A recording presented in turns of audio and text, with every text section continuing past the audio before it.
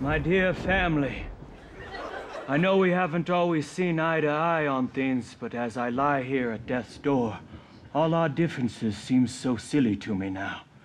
I want you to know that I love each of you very much. Dad, I don't know how to say this, so I'll just say it. Last year, when your credit card was stolen, it was me. I took it to buy that Mercedes. I'm sorry. I know. I staged the whole thing, and now I have your confession. I'm actually perfectly healthy. This was my clever ruse to capture you in your lies. Clever, old man. But not clever enough, I'm afraid. The joke, in fact, is on you. You see, I am dying. I've only been given 6 months to live. I didn't want to say anything until after we had mourned your passing, but it seems that you find death to be nothing but a tool to use for vengeance.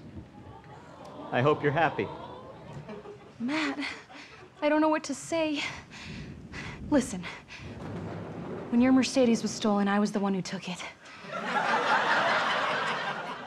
I needed to settle a debt with a man named Jose Delgado, a powerful crime lord.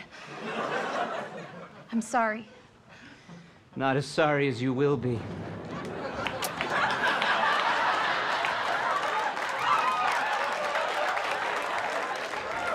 Oh, sister dear, only a fool would fall for the same con twice in a row.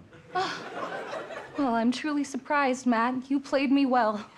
Not that it matters, because I am dying. Oh, please, you can't possibly... This is my doctor. And a sworn affidavit that states I will be dead within the month. I've already had my tombstone engraved.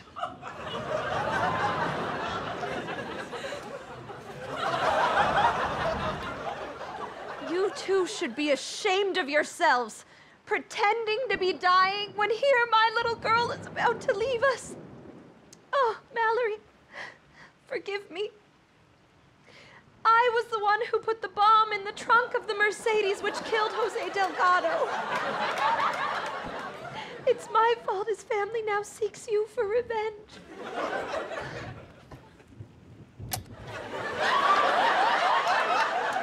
I knew it was you. This man is actually a taco vendor. And this tombstone is made of candy. Thank you, Mother. It's as much as I deserve. Not that it matters anymore. Oh, here we go. I don't expect any of you to believe me. Not after all of this. But, it doesn't change the fact that I've been ill for some time. I don't expect I'll live to see the next week. Mom, this isn't gonna work. We're not idiots. I know you're not. I raised such clever children. Knock it off, Mom. Just look at us all. The stealing and the lies. I let you down, didn't I? I was never there for you enough. Honey, we're not buying this, right, kids? I've been a poor excuse for a mother. No, Mom, it's not your fault. Oh, he's right. If anyone's to blame here, it's me. For 20 years, I've been the right-hand man of the Delgado family. I put this on all of us because I wanted to take over the crime ring. Huh. And now I have the proof. Thank you, sweetheart. So, to be clear, no one is actually dying? No, I ran a marathon. Yeah.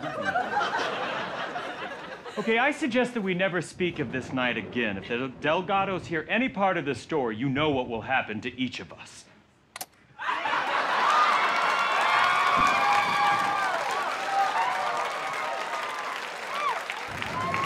I know exactly what will happen.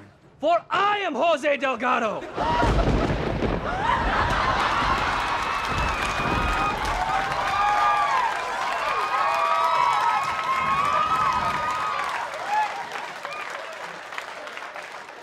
Impossible!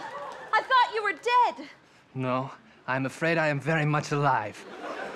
But sadly, I only have a few more days to live.